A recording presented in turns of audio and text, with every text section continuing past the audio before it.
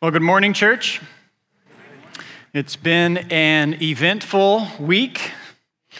Talked with many of you, and I think a lot of people have frustration about not necessarily results, but more the process that has happened in the election this week. We had a funny little video to kind of lighten the mood of collectively what it might sound like if all of our inner voices were heard. And so it was kind of a scream together. We deleted that, but it still played anyways. So I just wanted to share that with you, that if sometime throughout the message I thought I should warn you if there's an audio clip, because we've deleted it, but sometimes it still plays. So I didn't want to be preaching and all of a sudden there's a collective scream that you hear over the speakers, that is us inwardly crying out in frustration. So that may happen, it may not, but just be prepared if it does. We can just have fun with that together. So I want to remind us, again, just like last week, that our hope is found in Jesus Christ, his life, his death, his resurrection. And I know this week that God used the election in my life as a reminder to me how often and easily my heart runs to the things of this world. I don't know if you encountered that or you saw that, how you could be doing meaningful things. I could be really spending time with my children or my wife, or doing something that is important, and I would have this nagging feeling, this desire to reach over and grab what? My phone. Not my wife's hand or not the Bible for the kids. It was my phone to get an update. What's happening in the world? What's the next update? And so it reminds me of in the Old Testament of how the nation of Israel, they longed and they cried out for pagan gods, but they also longed and cried out for a king like the other nations have. And so we should be in and of the world in regards to the church and even voting politically, but this world is not our home. And so there's a tension there that we live in this world and that we be good stewards of all that God has entrusted us to. But also I know for me, it was a continual reminder this week of where I'm continuing to place my hope in. And it was kind of an idol of my heart that God was revealing that he's sovereign, he's in control, he's my Lord, he's my Savior, and that he has sealed my heart for eternity. And so I want to encourage us in that this morning. I want to open us up in prayer, that we can collectively pray this together about the sovereignty of the Lord, the grace of the Lord, and that our joy and our hope is not found here, but in Jesus Christ, who lives inside of us as the temple of the Holy Spirit. So let's pray this morning as we just confess that reminder. God, we thank you that we are in the world, but we're not called to be of this world, and that you have redeemed us through your blood. God, we pray that we may be above the fray, and I know that's difficult because also to be a good steward and a citizen here, you have blessed us with the ability to be involved in the political process, both locally and nationally, and so we pray you give us wisdom on how to do that, but ultimately that it's not about bringing about just earthly results, but spiritual kingdom results. And so may you work those out in the church, work those out in our hearts as well. Help us to see this as opportunities to grow closer to you. We know that your kingdom is going to be established, that your ways, that you are sovereign over all things. We pray for this morning, for this new series, that it may encourage our hearts. It's in Christ's name we pray. Amen. If you have your Bible, you can open to the letter of Galatians, and we had an outline. If you don't have this outline, you can raise your hand and we'll get you one, but we have an outline. There's a couple of hands here and here. I was going to give you mine, but I need it, so they're going to get you one. So starting a new series, normally we go verse by verse through the book of the Bible, that whatever it is we're working on, but with an overview, it's a little different. We're going to try to back up and give a whole picture of this overview. And having an overview of a book is really, I think, one of the most important steps that's easily overlooked in Bible study, but vitally important. I find it extremely helpful to know, before I just jump in and start reading a book of the Bible, to know its purpose, its author, its setting, what it was written for. And so we really need a simple system, some organization. Now, we can memorize Scripture. There was one over here. We can memorize Scripture, and that has incredible value, but we should really also be memorizing Scripture in the context of the book that we're in and understanding how that book is to be used. One of the keys in organization and cleaning, not that that is my strong suit, but my wife is really good at this, so something I've learned from her is organization and cleaning. One of the key concepts is everything needs a home. Have you ever heard any of that before? Some of you have heard yes, everything needs a home. Everything in your house needs a home. So when I look over at my dresser and it's cluttered, it's because those items either don't have a home or I'm lazy. Okay? And so if there's a whole bunch of items that continually collect there, I have a problem. These items either don't have a home to go in or I'm just not following through in my system. Well, the same is true as we study the Bible and memorize Scripture. Everything needs a home in how we work together through this. So learning the purpose of a book, why we understand a book, what it's for, is like giving that book of the Bible a home in our mind. We all like a clean house, a clean garage. I know probably we don't have a clean garage if we're like maybe just myself, don't have a clean garage, but that's what we desire, and that's how it should be with the Bible as well, is we like organization. So this morning you have an opportunity to learn what Galatians is about, the purpose and the drive of the book, and then it will become a tool in your toolbox of when to use the book of Galatians, when you should turn there and what you should use it for. So as an example, we just finished Jonah, and I want us to go through a few minutes and think through when and how and where we would use the book of Jonah. Because we just preached through Jonah multiple weeks, multiple months, and if we don't know how we would use Jonah, then it wasn't successful in what we were trying to do. So typically, if I was to ask one of you, could you tell me about the book of Jonah? I want you to think, what would you say? Now, last week I did a terrible thing. Is Dave and Linda here? I'm not going to call on you. I don't see him. We can pray for Dave and Linda. I called on Dave and Linda last week, all right? It was their first time, and I'm like, hey, I remember your name, Dave and Linda. I called on Dave and Linda, and they're like, I'm never raising my hand in church again. So pray that they come back. Dave and Linda, if you're watching online, I'm sorry.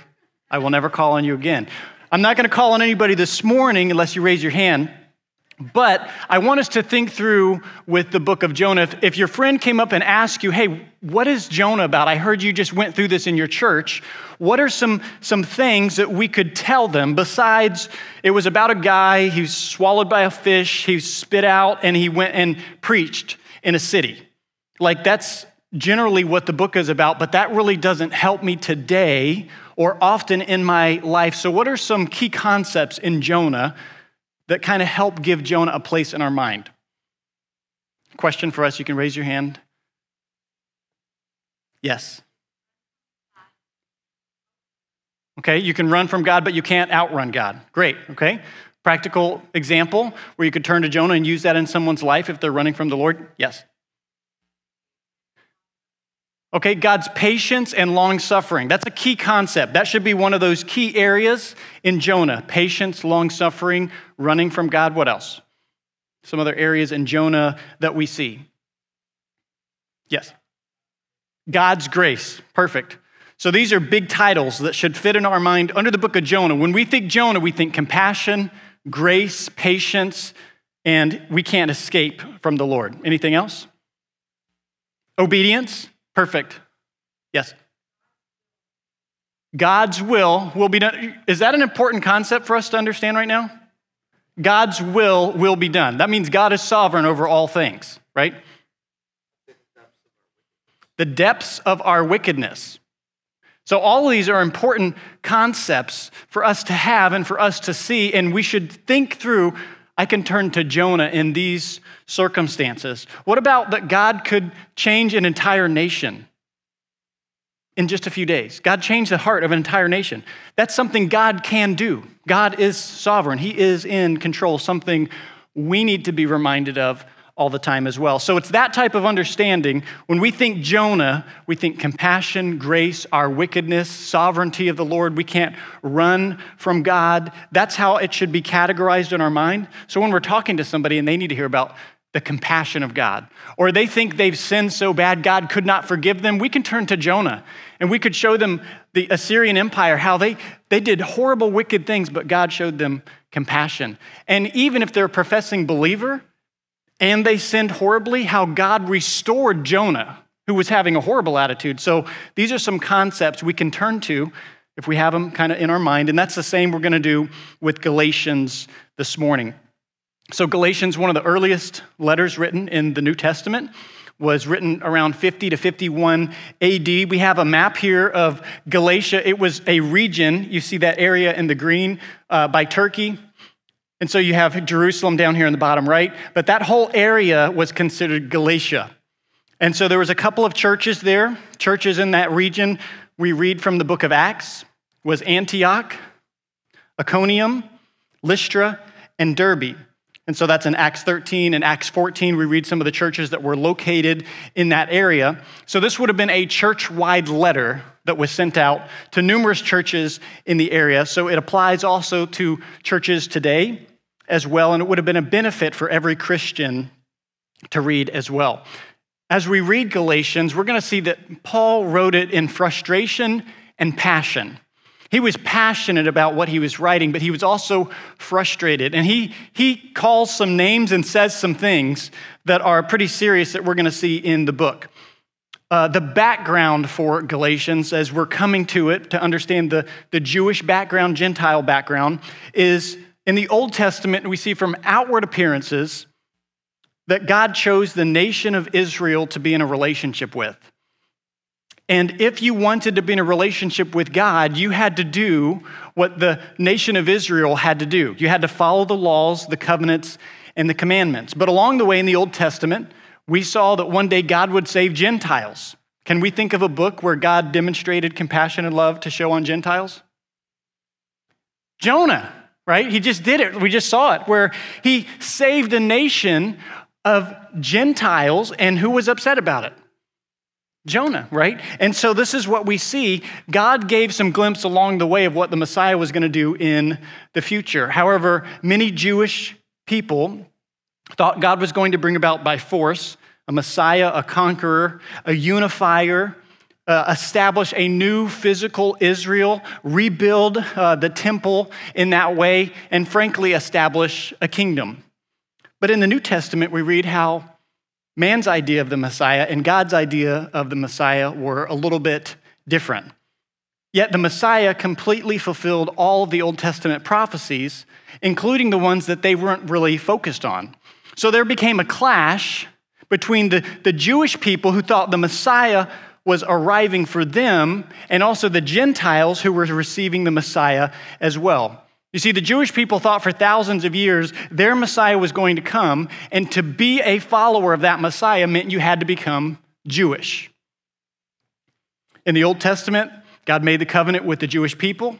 If you wanted to become following after him, you had to become Jewish. God demonstrates that it wasn't about keeping the law, but instead it was about having faith in Jesus Christ, the Messiah who perfectly kept the law.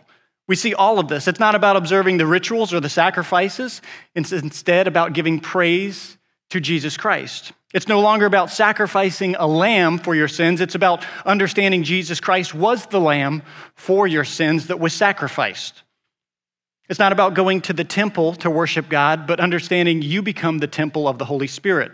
It's not about worshiping a king, it's about worshiping the King, Jesus Christ. Not about a priest, but it's about the high priest, Jesus Christ. And so they had a lot of this backwards. In fact, all of the elements in the Old Testament they were called to do were going to be done and did through the Messiah.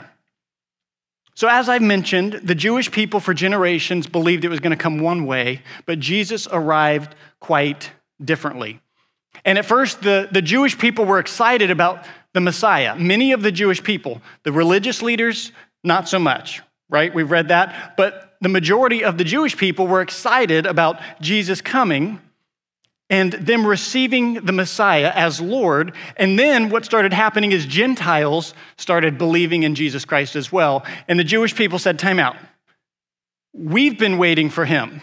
We've been following the rules. We've been doing this. We've waited thousands of years for our Messiah to get here. He's our Messiah. You come to the Messiah through us. And there became this division. The Gentiles didn't keep the laws. They didn't keep the Sabbath. They were unclean. They didn't keep the kosher eating rules. So that was the dilemma. And we see in Acts chapter 8, in Acts chapter 10, the apostles giving the gospel to Romans and Gentiles continuously. And they were coming to faith in Jesus Christ. And here was the problem. If we summarize the problem, it can be in this point. Jewish Christians, right up here, I think, maybe. Jewish Christians at first saw Jesus as, I skipped a page. Jewish Christians at first saw Jesus as their Messiah rather than the Messiah. That was really the culmination of those 2 points together, is that Jewish Christians at first saw Jesus as their Messiah rather than the Messiah. That's a major issue. It's a difference between a Jewish Messiah versus a Messiah of the world who was Jewish. Do you see the difference there?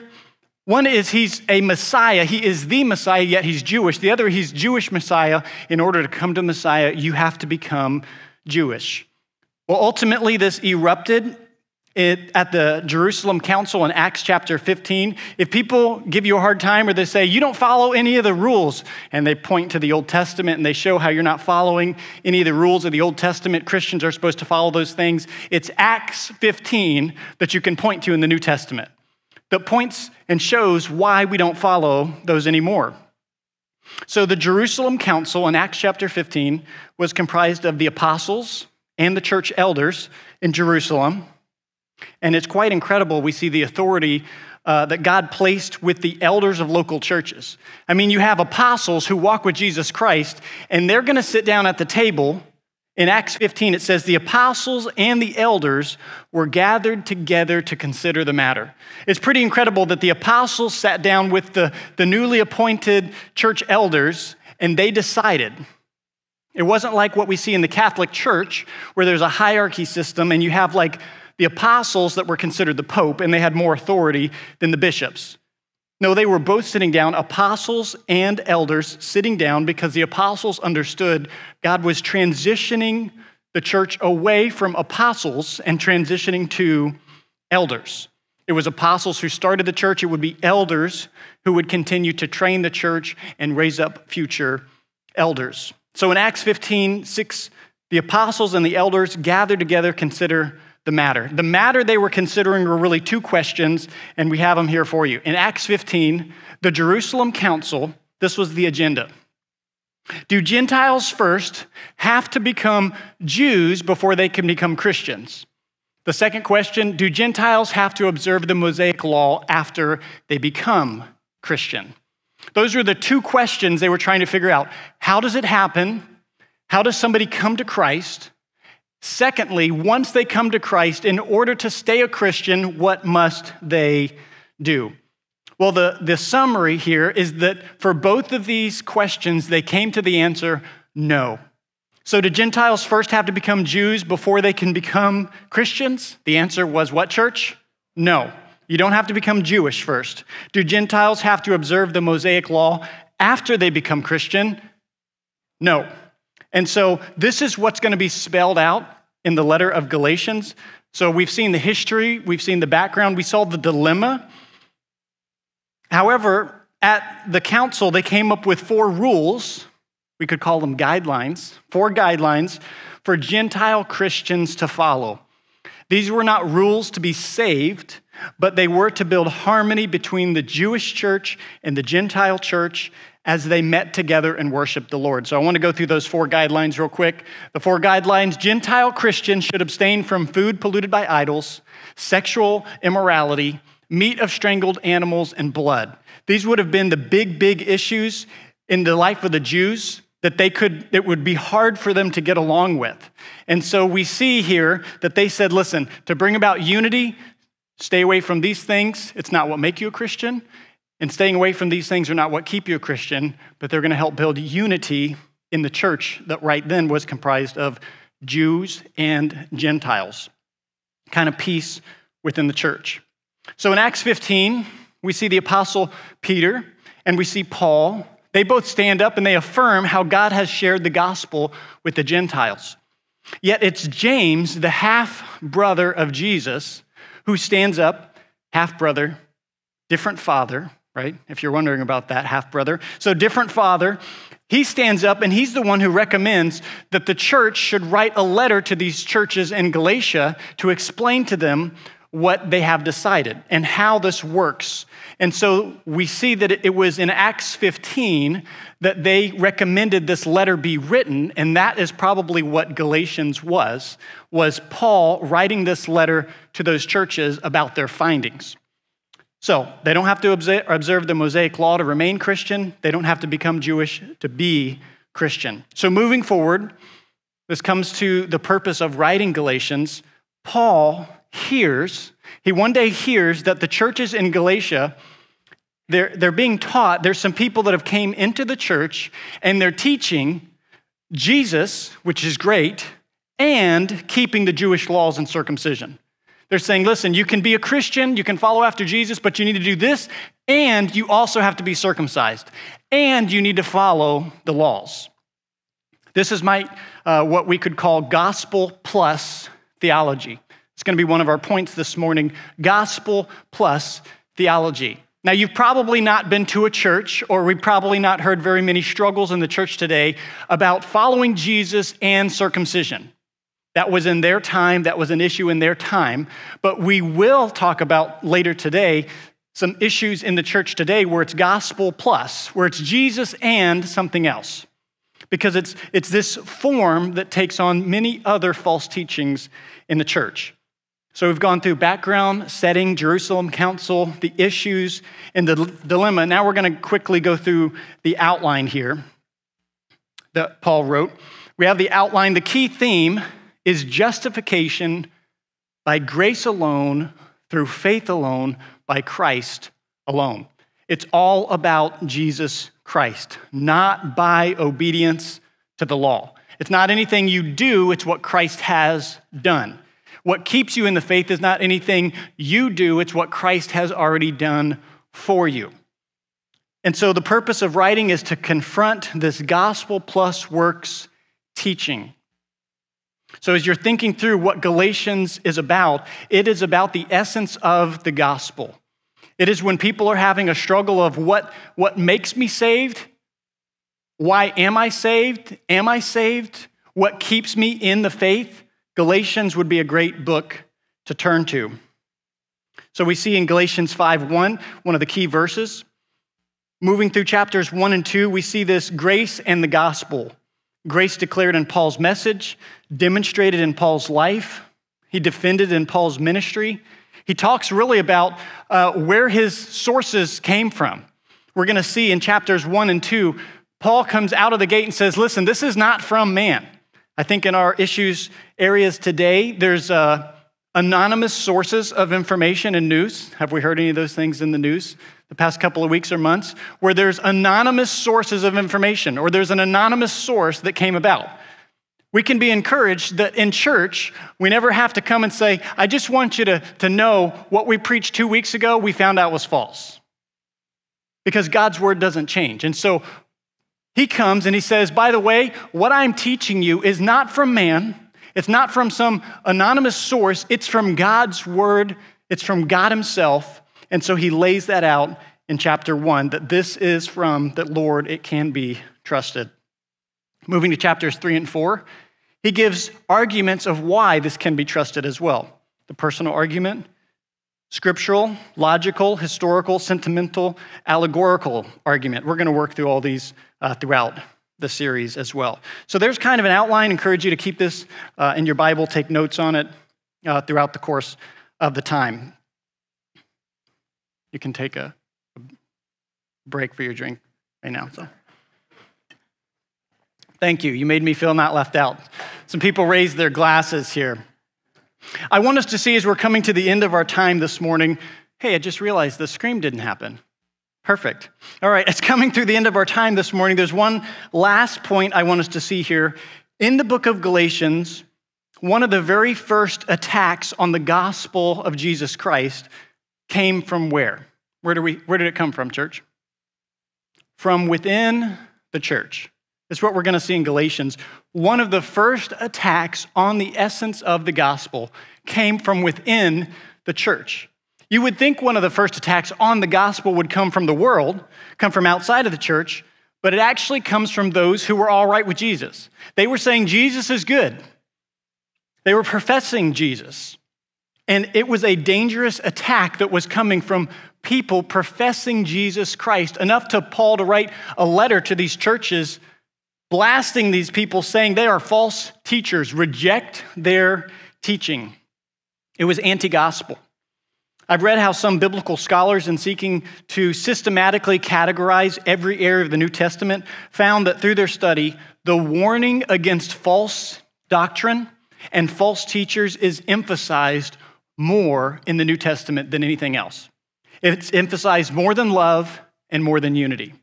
Something for us to be aware of, because often we just skip past that point and say, well, let's just all find ways to get along. Let's find ways to get along with people who don't have the same theology, biblical theology, as in the central gospel issues. Now, we all have differences of theologies in non-essential points. But when it comes to the gospel and the central focus in the church, we have to maintain unity in those areas. Anyone who comes with another gospel, Galatians says there's not another gospel. And so we need to confront that type of teaching. Earlier in the outline, I talked about Jesus plus theology. The people coming into the church, the Judaizers, is what they were called. They were coming into the church. They were teaching Jesus plus obedience to the Jewish laws equals a Christian. That's what they were coming in and teaching. Look and act like us first in order to get God. This Jesus plus teaching can take on many forms in the church today. I wanted to ask maybe some of you, and I have some as well, but what are some areas you see or maybe you have seen in the Christian life or in churches where they say Jesus plus this equals Christian? What are some areas in your life maybe that you've seen that connection take place? Yes? Okay, perfect. Immersion with baptism, that you have to go through baptism this way. If you don't, you're not a Christian. Perfect. What's another one? Denomination? Yeah, so can you think of a denomination that says that? You'd rather, I was putting you on the spot rather than me. I'll say the Catholic denomination said that. And so if you go look at some of the previous popes, they've stated that if anyone who believes justification is by grace alone, through faith alone, by Christ alone, let them be anathema. So that's the official doctrine of the Catholic Church. Now, they may not hold that today, but you go back in the past, that's what they have said. Anyone who believes faith comes about by Jesus Christ alone is not saved. That's their teaching. Now, I know that a lot of times they don't hold to that today, but that is the official teaching because they have works added in there. So something to be aware of. What else? That was a great one. I didn't have that in my notes. Works, perfect. Yeah, we can add anything to works. It can be, you have to do this, you have to do that. Gifts of the Spirit. Have we seen that before? That you're not a Christian unless you do such and such. We've seen this as well. Any type of legalistic rules that we add to the gospel. Is there any more? Can you think of any? You have a smile. Do you have one? Like, not that I want to say. Okay, great. So, example of this, a large church near me growing up. This was before I was Christian. I would see these signs on this church. And before I say anything about the church, I just want to say I had friends who attended the church who were Bible-believing Christians. Okay, and so they loved the Lord, but they went to this church. And on the outside of the church, facing a major highway in town, the church, they had the cross, and then on each side of the cross, they had some extra things that they believed in. The left side said, if we could put these on the screen, the left side said fundamental, missionary, independent, KJV 1611. And on the right side of the cross, it said evangelistic, premillennial, traditional, and just for good measure, another KJV 1611.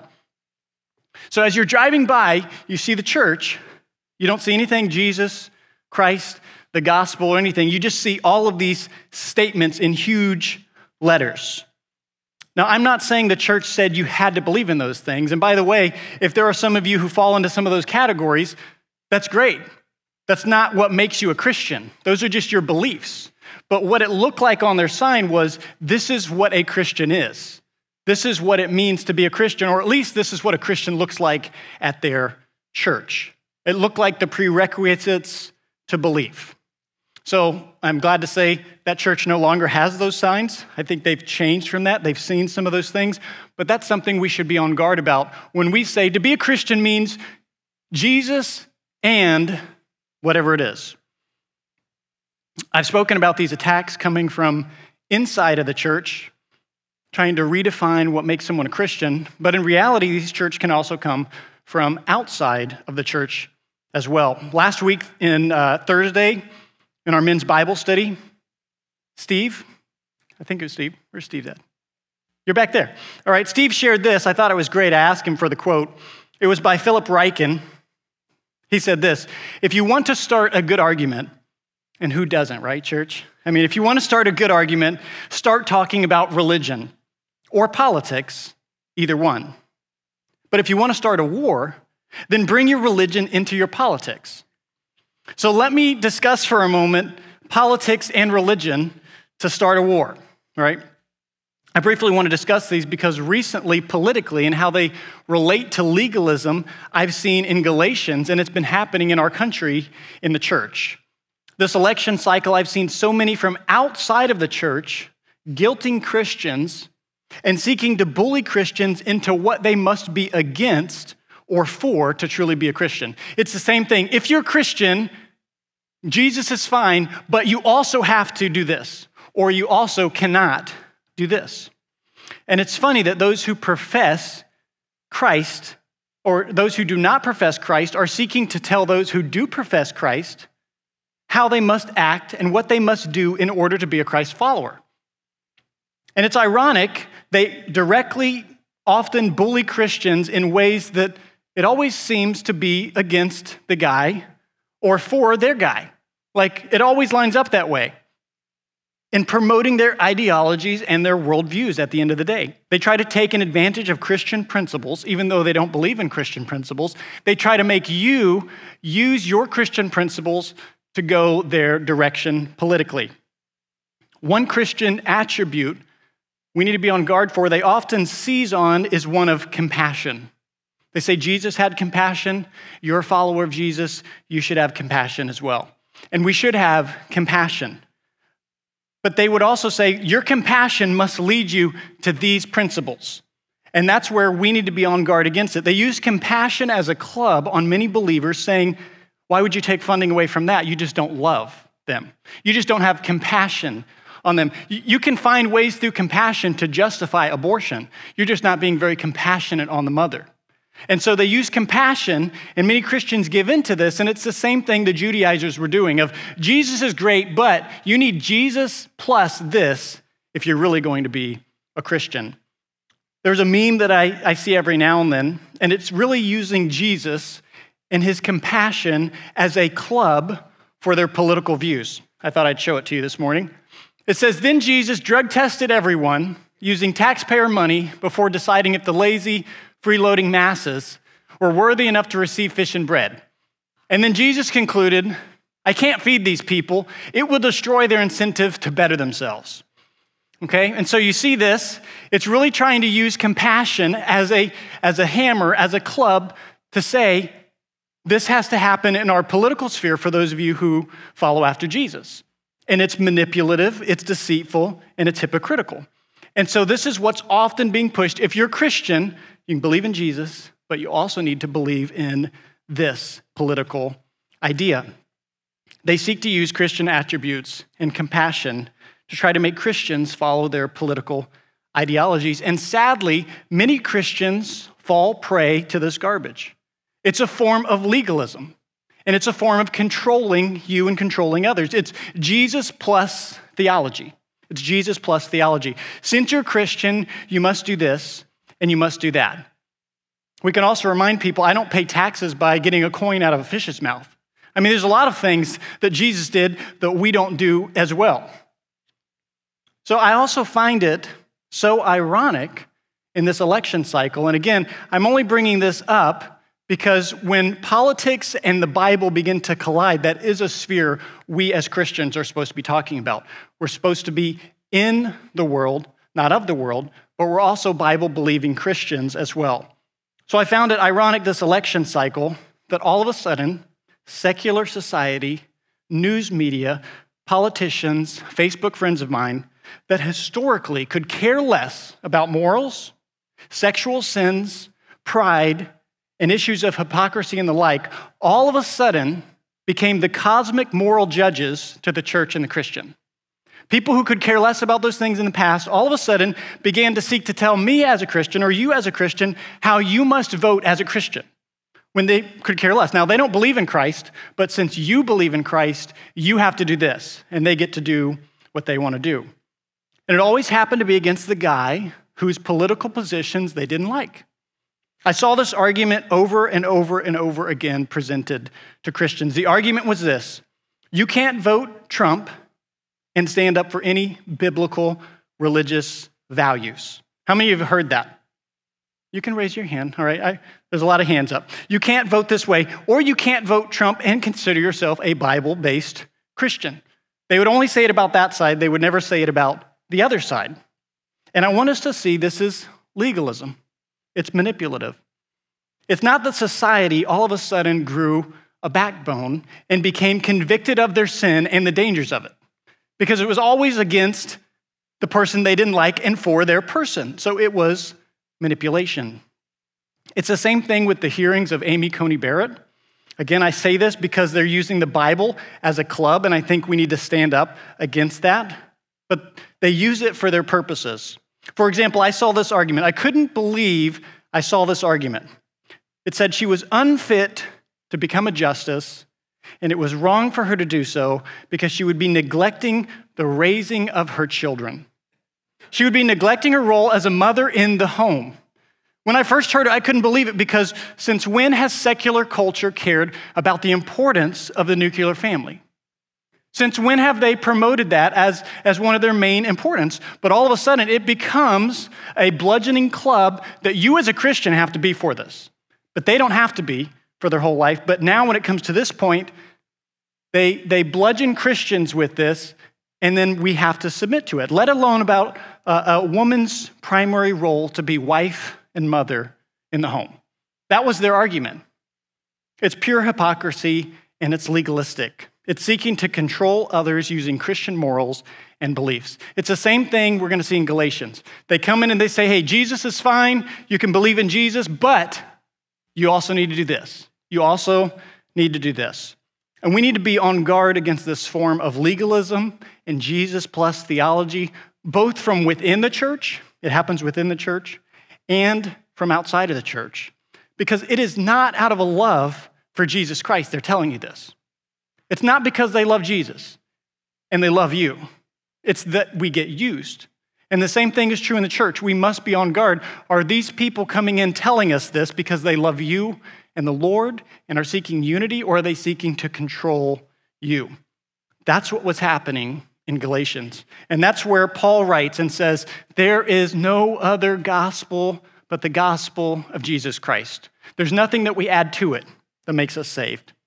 So as we come to a close, we see here that we need to be on guard. We need to be on guard in this world, in this life. We can trust in Jesus Christ, in his death, his burial, his life, his resurrection. That's what we are here to celebrate in the church. God's word is always true. We will never come back and say, sources were wrong, right? We can always say, this is true, this is right. We must be on guard for that. So would you pray with me this morning? God, we thank you so much for your goodness in this life. God, there's so much for us to have wisdom about. How to live in this world, but not be of the world. How to be involved in our country, where we do have a say in politics and with voting. We could even say in some ways, in other countries where the citizens who are Christians have no say in government, that would be easier in some ways, because we know that we don't have any say and it would just be all trusting in you. But here we do have a process, and we're thankful for that. We're blessed because of that, and it's a unique nation for that, but we also come into dilemmas of how do we walk out our faith. We can't separate a person from their belief, and so we understand the difficulty regarding politics and being a follower of you and how those intersect in the public world, especially in the political world.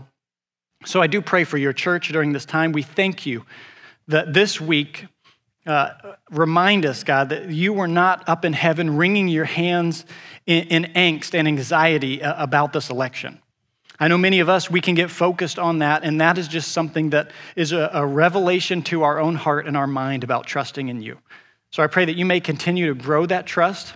Help us regardless of what direction the nation goes, whether our person won or our person didn't win, that we are trusting in you, that we're trusting in the gospel of Jesus Christ, that it was your life, your death, burial, and resurrection, that our salvation comes about by grace alone, through faith alone, by Christ alone. God, we pray for within the church, help us to be on guard against this gospel plus theology that we can so easily grab to because we love works-based religion. My heart longs for that. If I can do better, then I'll be right with God. And this also happens outside of the church. So I pray for us as a church and as Christians to be on guard when we are attacked or we are oftentimes tried to be manipulated by this Christian belief where they are promoting Christ but not really believing in Christ. Help us be on guard. Help us to worship you this morning as we go about this week. We pray for the storm that's coming, that you may keep everyone safe, and we thank you that you have our soul in your hand and that we can trust in you in everything that comes about in this life. It's in Christ's name we pray. Amen.